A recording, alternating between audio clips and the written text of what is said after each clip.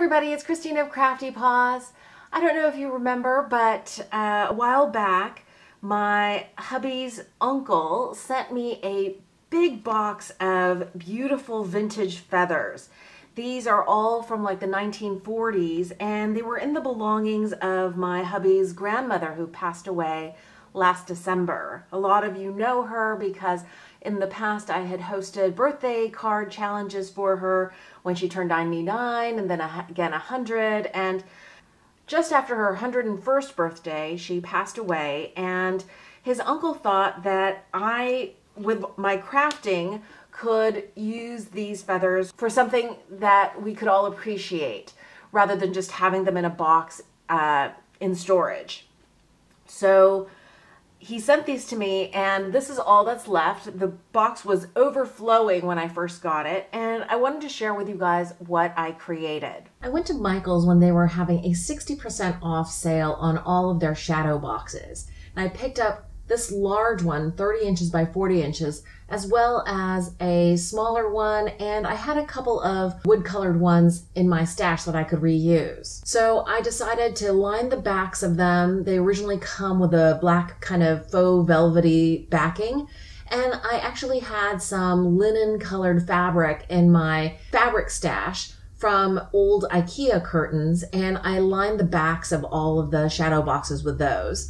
And then I decided to first group some feathers together.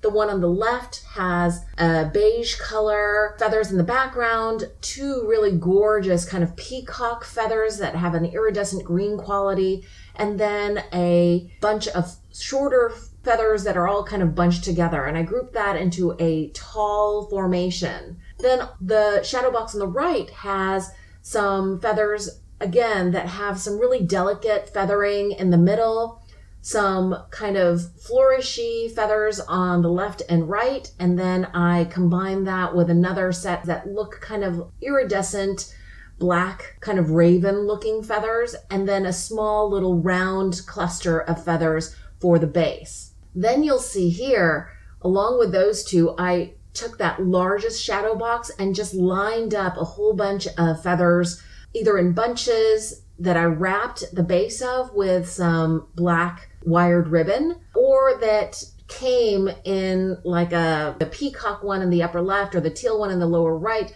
They were already kind of in these shapes, probably for millinery usage, because my husband's grandmother used to work in a fashion house that specialized in beautiful hats. So I'm imagining that's what these feathers came from or were going to be used for.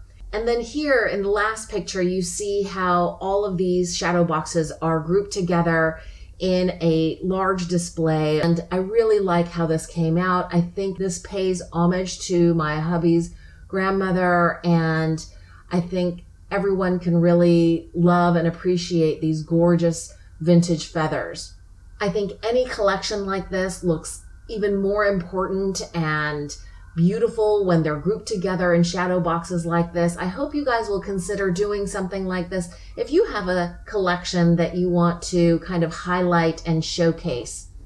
Thanks for watching, everybody. I hope you guys are having a wonderful crafty day.